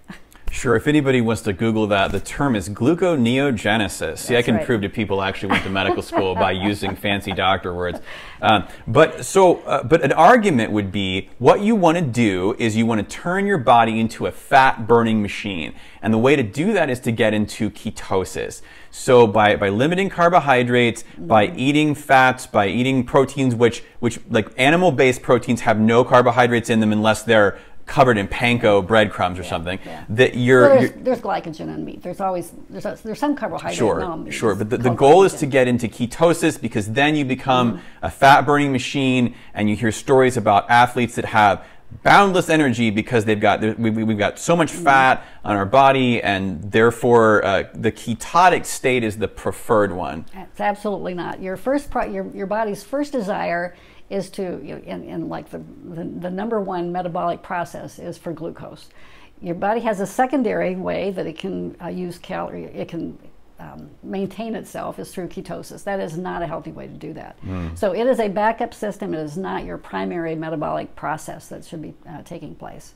So instead of observing fad diets and so forth and depriving yourself of things, and it's like there's a whole mental health thing that comes into that part of it too. Just stop doing all of those crazy diets and just eat real food. It's so simple and it's so beneficial. One of the things I think is interesting, and I've done a lot of reading about, is intermittent fasting. I have been trying to think of a way to phrase this for the last hour and a half that will not be insulting, because I'm not calling you old. I like the fact you've been in the business for a while, because you've seen things come and go in different iterations multiple times. Yes. I've been paying attention to diet for 20 years. And in the time I've paid attention, it was Atkins, Protein, Power. That was the first one I followed. And then it went away for a bit, and then it came back as Keto Paleo. And so I think intermittent fasting as well has had sort of multiple iterations. Jason Fung, who is a Canadian, I think he's a nephrologist, a kidney doctor, he's sort of seen as being the scientist promoting that, but there are a million bros out there, and Rhonda Patrick, who I mentioned, has been on Joe Rogan's program, talks about intermittent fasting. There are 1,000 versions. The time-restricted window, the alternate day fasting, where you fast every other day, the extended fasts. Do you have any opinion on fasting? Yeah, absolutely. You're a fantastic guest. You are absolutely invited back. Listen, you call me, anytime you want to come back, hit me. Intermittent fasting. Okay, so your body wants nutrients about every 4 to 5 waking hours. That's why you get hungry. So you get up in the morning and you have breakfast. That's going to fuel your body for those morning hours. So around noontime, you start getting hungry. It's like, okay, your body is trying to tell you, I need some more fuel. So, and this goes on throughout the day. And so you want to honor that part of your physiology that says, I need fuel, send down some good nutrients for me. So that's an important part. So I am not into this fasting business at all. If you want to do an intermittent fast, and it's like from 12 p.m., like you stop eating after your dinner meal, and you don't eat anything until your breakfast meal the next day, I don't have a problem with that. That's 12 p.m. is noon. 12 a.m. When you're asleep, you're saying. No, last meal.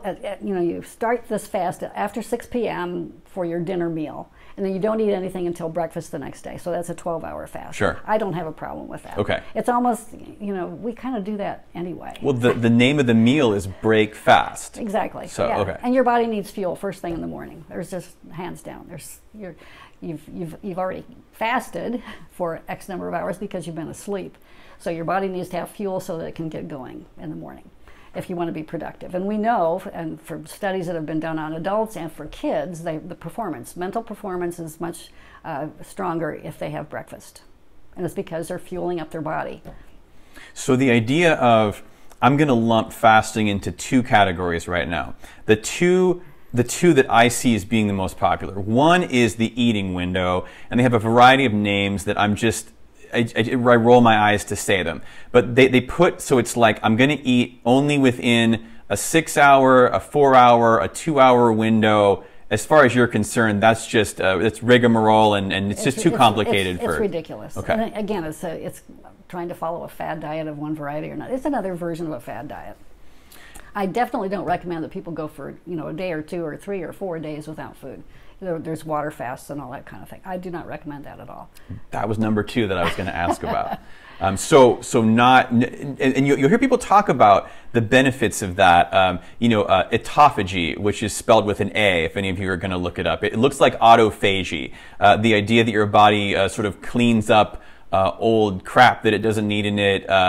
Even some plant-based people. There's a group in California, I think it's in Santa Rosa, called True North Health Center. Alan Goldhammer and Michael Clapper, who are both whole food plant-based doctors. They at the True North Health Center will do water fasting protocols from a week to a month. And they talk about this sort of the autophagy and also the body's ability to kind of heal itself. Is there merit in that? I don't think there is. And okay. Again, the human body is designed to take care of itself. You know, this business about wanting to flush the system. You know, I take this because it flushes me out. Well, or you know, there's some people are doing these crazy enemas and so forth. Just leave your colon alone. It's a self-cleaning organ. Your whole system is self-cleaning.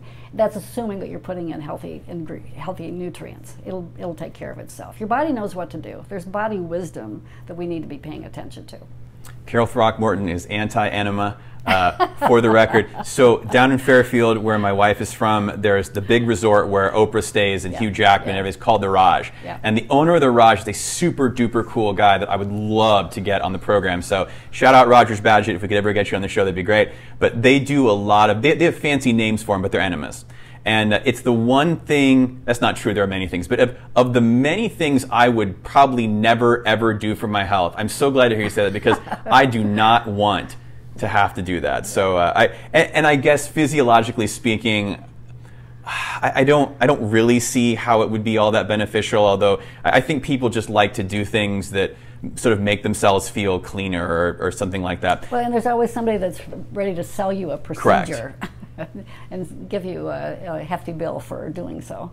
There's a great story that was in the local news. Jim Carrey was in Fairfield doing all kinds of protocols, and he got so tired of it, he went to a local Burger King for an ice cream cone, and there was a kids' baseball team there. He took pictures with them, so that was actually in the news. You know, I think something that you said that's important, because I've done a lot of reading on the fasting thing. I've done a bunch of it myself.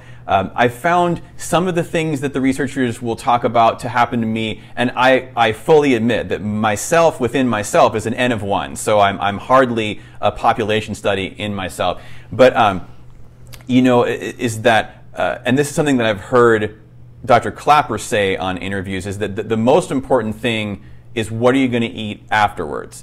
You know, so regardless of what kind of a cleanse you think you're doing, if you go back to eating an unhealthy diet, all those benefits are going to go away almost immediately. You know, and certainly they at True North recommend this whole food plant-based diet, and kind of because then you're sort of flooding your body with nutrients. And just to finish that story, what people will say if you read about fasting is, oh, I was really hungry for the first day, and then 3 or 4 days in, I just got this surge of energy. And they talk about evolution, which is at that point your senses are heightened because your body's looking for food and so forth.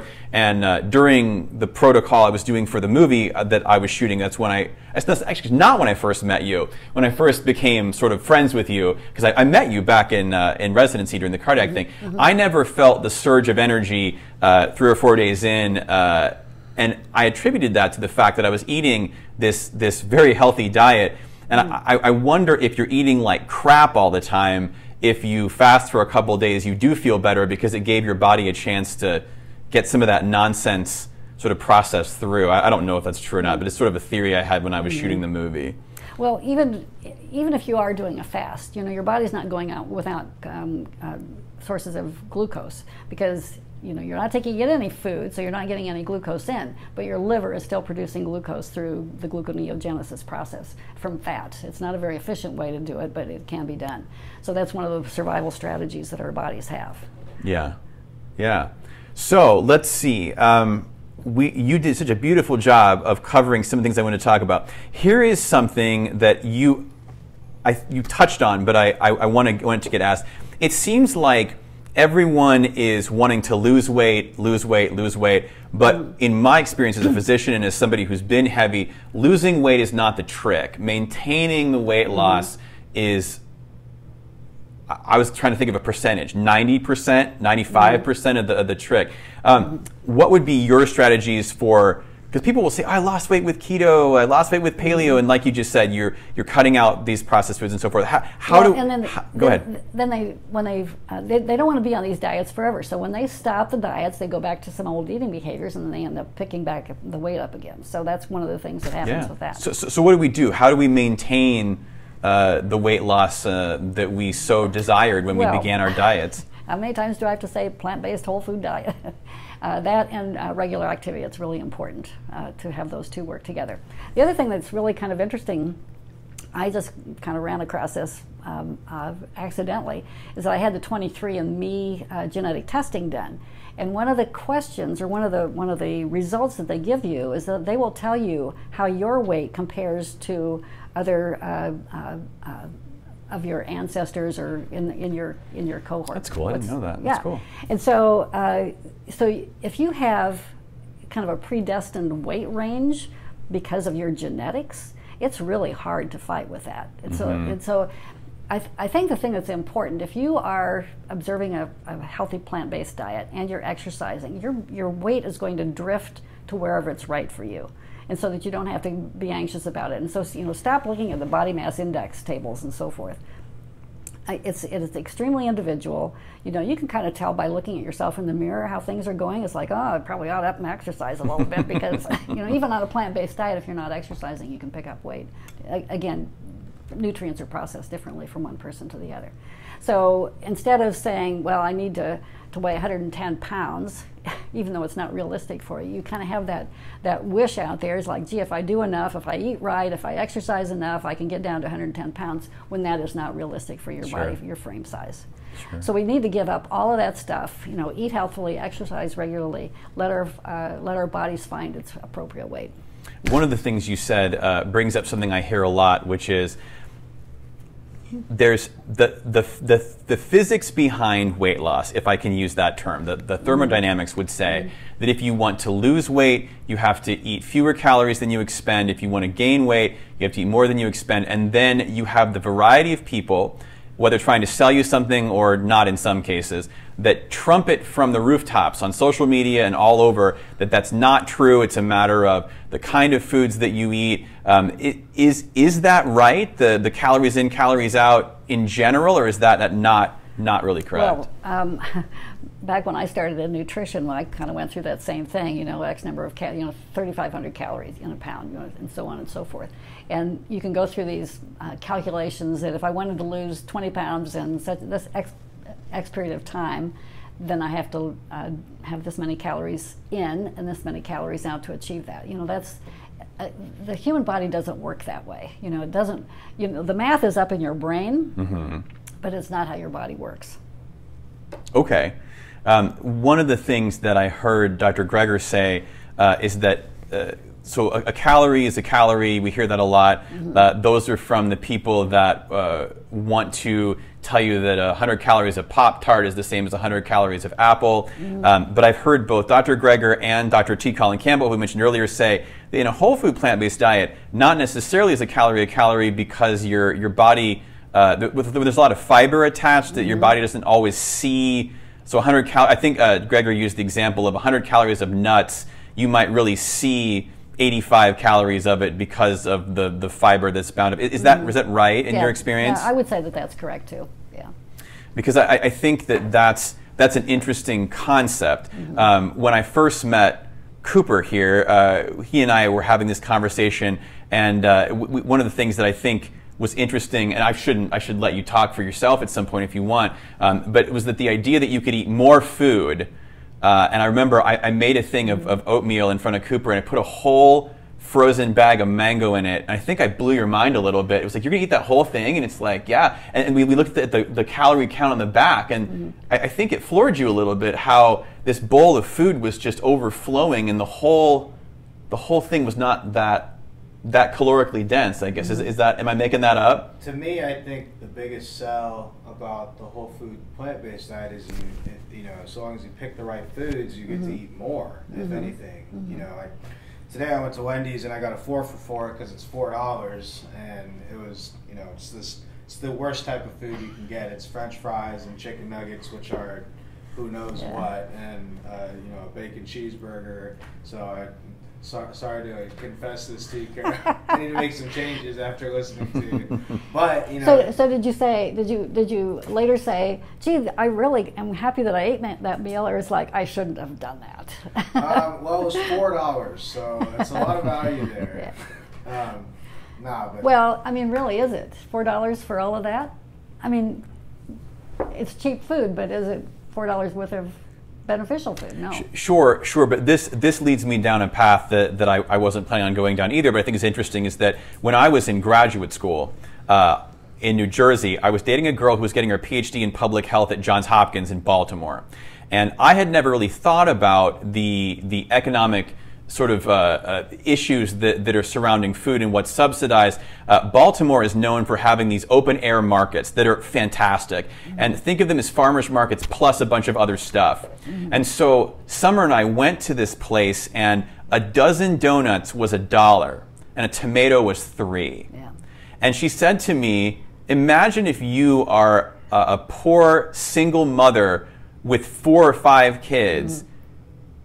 You can feed your family. They may not be thriving, but you can feed your family on the donuts, whereas to try to get enough tomatoes, and you're not just going to eat tomatoes, I mean, you're going to want to have a bunch of other stuff. That I think is where some people at least would say, you know, there's economic disparity. Certainly we live in a state where corn subsidies are big, a lot of things, meat subsidies are big. We see a lot of sort of political shenanigans in there. Do you agree? Oh, absolutely. There should be no subsidies at all for those kinds of foods. We should be, if we subsidize anything, it should be healthy food, like fruits and vegetables, to make them affordable for people who you know, otherwise don't have access to. Carol Throckmorton is a food libertarian. Let the free market play it out. One of our Facebook questions that I think plays into this is the person asked, what do you think about food advertising? Are there any blatant misrepresentations that really, really bother you? Oh, every time I see a commercial that advertises bacon in any way, shape, or form, just I can hardly, I almost have to turn off the TV or whatever the media happens to be, you know, to promote those kinds of foods that are so unhealthy. And I think that there's a responsibility in the food industry. I don't care what business it is. They have a responsibility for promoting healthy types of foods. They should provide healthy types of foods. They should promote those. But not these other kinds of things that are not healthy. You know, we end up spending our healthcare dollars because people who eat these kinds of foods end up with health problems, and we're all ending up paying for them. I go to the gym 4 or 5 times a week, and I always try to run 15, 20 minutes on the treadmill at least. I always like to put ESPN on to watch the sports. And I see more Domino's, Burger King, Pizza Hut than anything else. As I'm running on the treadmill, I'm like, come on. And it sells, right? And when you see those advertisements, that doesn't mean that you have to go out and get that food. I mean, you should run the other direction. So just because those things are advertised, you know, put up the barrier and say, I don't care if they're advertised or not. I don't care if they're delicious. I am not going to eat that food. I am not going to put that food, that processed food-like product, in my body. The same person on Facebook who asked about the advertising asked this: do you think America is too loose with what is allowed to be sold to the public? Well, then you get back into the whole free market thing. It's a personal choice kind of thing. I think that there's an ethics that needs to come into play as far as food is concerned. And it's unfortunate. This is one of the disadvantages of the free market, is that anybody can, you know, promote. They can make any kind of food they want to. They can promote it. It doesn't matter how unhealthy it is. It seems to me there should be an ethics that comes into play with all of this, and we're not seeing that. One of the things I can tell you that my wife talks about, she has a good friend that lives in Iceland. And you cannot, this is according to my wife, so I've never been to Iceland, I don't know if this is true. But I know that when she talks about her friends there, you cannot sell anything that has red dye number 40 in it. So M&Ms in Iceland, there are no red ones. You know, so I think that the person that asked that on Facebook is one of my wife's friends from Fairfield. You know, where they're more conscious of anywhere that I've ever seen in Iowa, at least, about things like additives and so forth. You know, what is, we're not going to figure this out on today's podcast, but what is the responsibility? Because, you know, this is sort of right. This is the free market place, right? This republic, this democracy. It's, you know, but you said yourself, I think food companies have responsibilities. So do we want a country where it's illegal to sell processed meats that are class 1 carcinogens like smoking? Or do we want to have the freedom of choice to say, I know that's bad for me. I want to eat it anyway. What do you say? Well, the things that we know promote disease states, like the smoked meat products, tax them. We can say, okay, this is likely to put you in the cancer ward. We're going to put a tax on this so that we can pay for your health care expenses because of the foods that you're eating. I have no problem with doing that. At least, taxing the things that are unhealthy. That'd be a way to get around the free market thing. Because that's a conversation that leads into where we are in today's society. We've got, I think we're down to 15 Democratic candidates. 10 of them have qualified for the next debate. All of them are talking about healthcare in some form. In the last election, Trump said, we're going to replace the ACA with something terrific. And not much has happened in terms of the healthcare front, but you've got at least 3 of the candidates on the Democratic side talking about Medicare for all. You worked in private health systems, in university health systems. What's your take on sort of healthcare in America? What direction would President Throckmorton go if you had that mantle? Like, what should people be looking for when they hear people talk about healthcare? What's your take on all this? Well, there needs to be a really strong education component so people have an understanding of how their bodies work and how their food choices affect their bodies. There should be a huge move on prevention, and that's where part of the education piece comes in. So many of the diseases, well, most of the diseases that people are dealing with, and that is part of our healthcare grand expense, so to speak, those are preventable. So people need to have the information and the benefits and so forth, learn about the benefits of eating a healthy type of a diet, for an example, so that they decrease their risk for these kinds of diseases. And that's where the plant-based whole foods diet comes in, because we know that prevents most diseases. Sure. So that's a huge piece, and for the life of me, I don't understand why that hasn't been a factor in all of these other discussions about healthcare. The prevention should come first. Well, and you brought up that you were seeing Ornish's work in the early '90s. I certainly did never hear of any of it until I was doing my own research a couple years ago. It's not well known. And then, as we think about potentially moving to a socialized healthcare system, it really shifts the conversation, I think, into a public mentality, because it's no longer freedom of choice because now I have to pay for it too. It's not, well, it's my right to smoke, it's personal freedom, but if I have to pay for it too, now it's not as much. Now your choice affects me much, much more.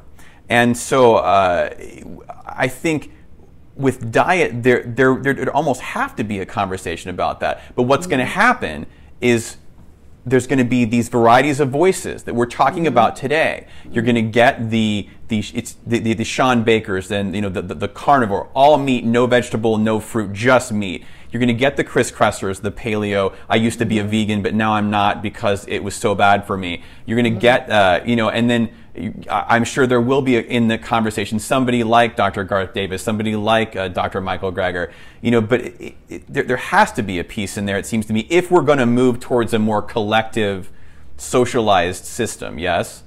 So what is your, after all of that, what is the question? What is the... Well, I mean, I guess I was commenting more on a little bit about what you said. So I feel like people are hungry for this knowledge. One of the reasons I was really glad you agreed to come on the show, especially early on when we don't have a big following yet, is that I think people are really hungry for this knowledge. Joe Rogan's podcasts get over 1 million views for every single one, and that's just on YouTube. The downloads he gets are in the millions and millions. It seems like people really want to know, but there's such a variety of noise out there, from the Sean Bakers who are going, I can deadlift 575 pounds and all I eat is meat. One of my favorite documentarians, Chris Bell, he's a carnivore diet guy and he's a powerlifter, and he keeps having pictures on Instagram of his six-pack going, if I were eating carbs or anything like that, I wouldn't be as strong and look as good as I do. Then on the plant-based side, you've got Kendrick Ferris, the only American to make the Olympic weightlifting team. You've got Nimai Delgado, just a badass professional bodybuilder. You've got the Williams sisters. There's so much noise. Here's a question, without me just pontificating. how do we break through all the misinformation and sort of begin to have the conversation about what is healthy, what is the way to go? Well, I think we're always going to have the misinformation, and that's because there's money to be made in the misinformation category. Certainly, people have to have a level of self-responsibility, so they have to learn about these kinds of things. They have to make the effort to learn about what's good for their health and to make those kinds of decisions. There's always going to be the noise. There's always going to be the fad diet. There's always going to be, it just goes on and on and on. And I don't think that you can't have regulations that say, well, you can't talk like, you can't say those things. You can't pontificate this way. We're not going to have that. So it's a self-responsibility issue. I think people have to take care of their own health, and that's what I want to see. In the healthcare system is promoting self-responsibility for people. Okay. We are coming up on the end of 2 hours. I cannot begin to express to you how much I've enjoyed this, how much fun this has been. There's one more Facebook question okay. that I have to ask because it was my mother. Oh. Okay. Okay. And so what my mother asked on Facebook was, for people that are dieting and they hit a weight plateau, are there good ways to sort of overcome that you can think of in your experience? Well, a plateau, maybe your body's telling you that this is where I need to be. I don't want to go any further. Again, we've got this body wisdom that we do not fully understand. Well, we really don't understand at all. But your body has this wisdom about how things are supposed to be with your own physiology, and we need to pay attention and respect that. So if you hit a plateau, and if you're anywhere near what you think might be a normal body weight, you should just don't pay attention to it. Just give it up. Just say, okay, I'm comfortable right here. I don't need to lose that extra 10 pounds just because this chart tells me that I should do that. Because society says we should all look like, and or so forth. some author of some diet book said I need to weigh such and such. Just pass over that and say, I'm gonna do what I know is right for my body, food-wise and exercise-wise, and obviously not smoking and some of the other habits that people engage in, and alcohol and all. So so pay attention to your body. Fantastic. You are exactly what this program was created for, an interesting person with great data and information. Are there things that you wanted to talk about or promote when we have 10 minutes left? Like okay. Mike's yours. If you want to know more about how to follow a plant-based diet, whole foods plant-based diet, you can come to VegFest, which is going to be held on November 9th at the Kirkwood Center on Oakdale Boulevard in Coralville. It's a Saturday, again, November 9th, from 11 in the morning until 4 in the afternoon, and we're going to have some wonderful speakers, including yourself. So that would be a good way to get started. Otherwise, there are, well, you mentioned Dr. Greger. Dr. Michael Greger has a wonderful website. It's called nutritionfacts.org. If you want to learn about nutrition in an authoritative manner, the thing that's nice about Dr. Greger is that he and his team take research. They review all of the research and they condense it into about 5-minute little sketches, so to speak, and they will tell you what's going on in the research about specific topics. It's a good way to keep up on what's going on in the nutrition world, and without a huge investment of time and without having to pore over research, which who wants to do that? I'll say from what we know in Europe, there's a huge move toward veganism in Europe. It's coming our way. A vegan world is coming because we have to do it. If it's not for our own personal health, we have to do it for the environment, because animal agriculture is killing this planet. We've got to do something about it. We need to do it very fast. And especially from what we're seeing with what's going on in the Amazon too, for cutting down trees and sowing soybeans and so forth to feed the cattle, and raising cattle there too. This is one of the reasons that we're having this issue with the Amazon forest. We've got to stop that. And one of the ways that you do that is with your feet, and you do that by not buying meat. So if the demand decreases, they'll stop cutting down the forest, and they'll stop converting that land to soybean production, and they'll stop raising cattle. Same is true in the U.S. Iowa farmers need to take note that they need to change their ways. They need to be using their land and their resources for growing food for humans, Most of the food, most of the feed that is grown, the soybean and corn crops in the state of Iowa go to feed animals. We need to be using our land to grow crops for humans, not for animals. That needs to be in the forefront of every farmer because this is coming. This change is coming. You need to get in front of it. I'm a farm girl. I was raised on a farm. I was married to a farmer for 13 years, so I've been on both sides of the fence. It's the way we have to move. When we have you back, we'll definitely talk about the environmental and the ethical side for sure.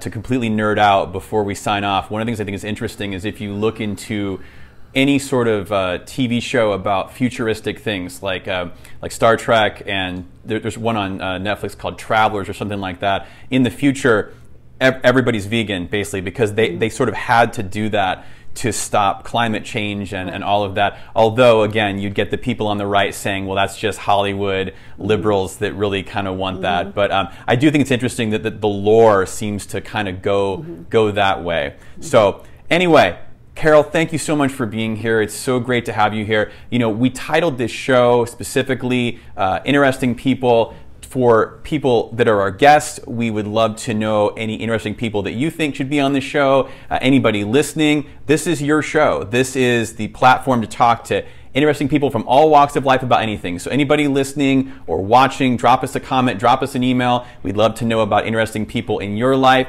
And final words before we sign off? A vegan world is coming. Carol Throckmorton, thank you so much. Thanks for listening, everybody. Bye-bye.